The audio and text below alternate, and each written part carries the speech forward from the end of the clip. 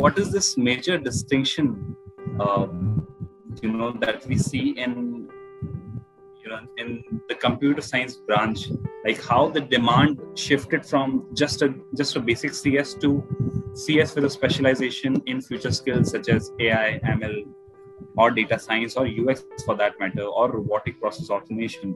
So just would like your opinion as in how the industry has been looking forward to all these specialized skill sets. Just to give you a background, I have around 20 years of experience, right? So when I started, the industry was in nascent stage, especially on the around the software side. And the industry has come a long way now, right? So when we started, probably Google wasn't there, right? So there wasn't any search engine as good as Google then. So a lot of things we had to do it from a basics. So at that point of time, having a basic knowledge of a computer science was good enough. While I come from an electronics background, switched to computer science, learned certain languages and coding skills, and that's how my career started. But things have changed now, right? So we have seen in last 5 years to 7 years, the industry has transformed.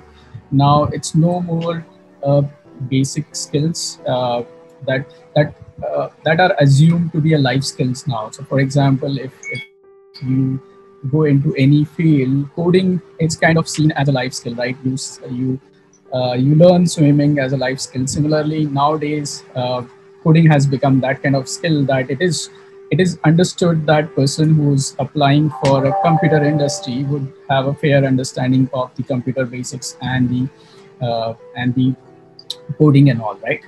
But the things that have moved now, and then tremendous amount of changes has happened in the industry where cloud has come in now. Whatever algorithms or AI algorithms we talk about today, it's very easy for you to get on the cloud, run those algorithms and see and learn from there, right? But imagine 5-6 years back, these things were not possible. You would have to go to a large lab which has a funded such hardware and where you could run certain algorithms and all, right?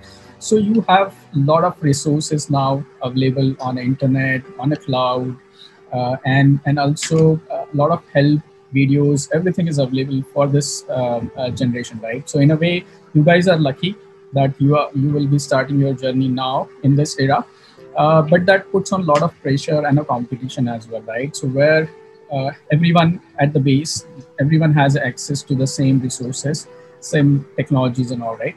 So how would you differentiate yourself when you pass out from a college, let's say after 4 years, right?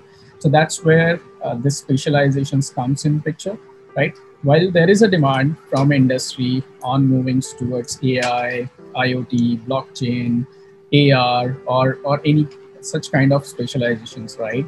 But but from the supply perspective, right? So currently, what we do in the industry, we spend 3 to 6 months to train a person so that he can be aware of those specialized technologies that we want him to work upon, right? So if you are taking such course, which is already teaching you those specific areas, then it becomes easy for industry to absorb such talent and then not spend 2 to 6 months of effort on training, but rather he or she is available from the day one for a job, right? So that's where the expectations from the industry are also changing. The competition is fierce. We already know so much of information is available to everyone on the internet and all, right? So just staying with the basic skills will certainly will be a challenging to find a good job, or even if you want to be an entrepreneur, if you want to start your own companies and all, right? So certain specialization in some of the fields would definitely give you niche, whether you're trying to search for a good job or trying to open up your own company, right?